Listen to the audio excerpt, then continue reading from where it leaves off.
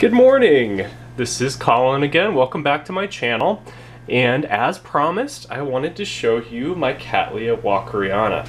So this has to be my favorite orchid species, and only because it actually blooms for me. I would say Cattleya Walkeriana is my favorite because it's spotted and has kind of a similar shape to Cattleya Walkeriana, and it's fragrant too. But this one blooms pretty frequently for me. I've gotten it to bloom 2 times this year, and it just does not seem fussy at all. I mean, it even bloomed with kind of a poor root system when I initially got it, so really highly recommend this one as long as it's blooming size. A lot of these plants that I see for sale and have received in the past are a little bit smaller than what I would consider blooming size, even though the vendors are saying they are blooming size, so be aware of that.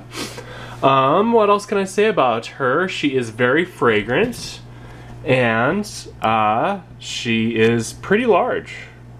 Here's my hand for reference. It's about the size of the palm of my hand. Yeah, very, very gorgeous Cattleya, and I just love the colors on this. The camera's making the colors a bit more saturated than what they actually are, and a bit more purple. In reality, this plant's like a very kind of interesting lavender pink, and I just love open lips on Cattleyas. I'm not a big fan of like tubular lips, so that's just right up my alley. Again, this is a Cattleya Walkeriana, so it blooms off of specialized blooming growths. I'll just show you one here, and here it is. You can see there's no leaf. Sometimes it does bloom off of growths with leaves. As you can see, there's a spike on that one, but if you look closely, that leaf is a bit smaller than a non-blooming leaf. You see how it's a bit smaller, so it's still stunted. And I have her growing in hydroponics. You've seen it multiple times. Some of my root tips are coming back, so that's good. She's gonna take over this hydroponic setup pretty soon. So that's her. And I have another thing that is new that just opened up. Here she is. This is Neostylus lucerneri Bluebird, and I also have her set up in hydroponics medium, which is wick watering with paper towels.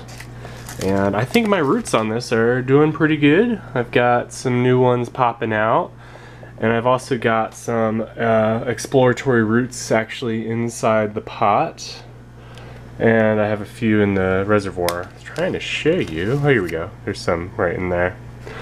And she is fragrant also. It's hard to describe the scent. It's like honey jasmine. That's probably the best way I know how to describe it. Not very strong. You have to kind of put your nose in it to really get a good whiff of fragrance, but still nice, and I just love how delicate these are. My camera never wants to focus on these small ones. I'm trying to get a good shot, but it doesn't seem to know where to focus. There we go. I think that might be okay.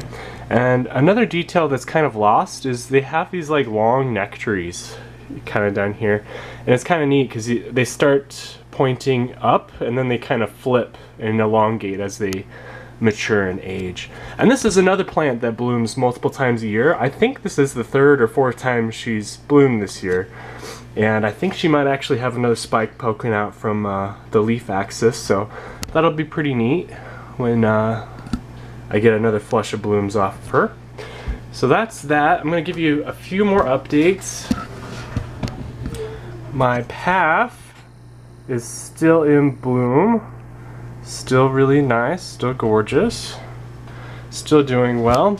And I have something new in bloom other than my Sherry Baby and what else do I have? I have Sherry Baby and a Cattleya in bloom.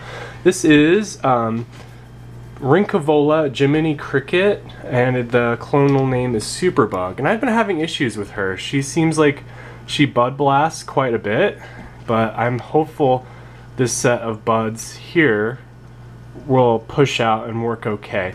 And another thing that's been happening to me is my buds have been getting caught in the leaves. My leaves aren't opening all the way. I'm not sure why, and actually with this set of leaves, I put my thumb in here and I split them down the middle just to make them open up a little bit more, because like I saw there was buds. I saw there was a fatness in the leaf.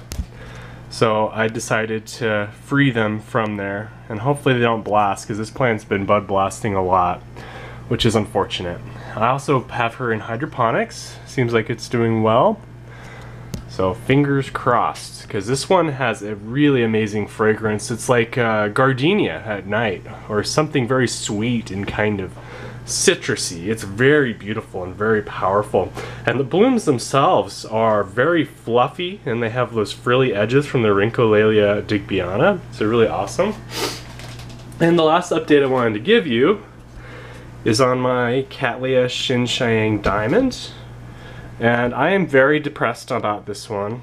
I've been noticing on a few of my plants that I have little tiny skinny bugs crawling around on my buds. Let me see if I can get this to focus. But anyways, these little tiny skinny bugs, I think they're thrips. And I don't know if you can see this, but I had 6 buds on this spike and I'm down to 2. And once I noticed there was bugs and that my buds were starting to die, I decided to spray it with neem oil, so hopefully that worked.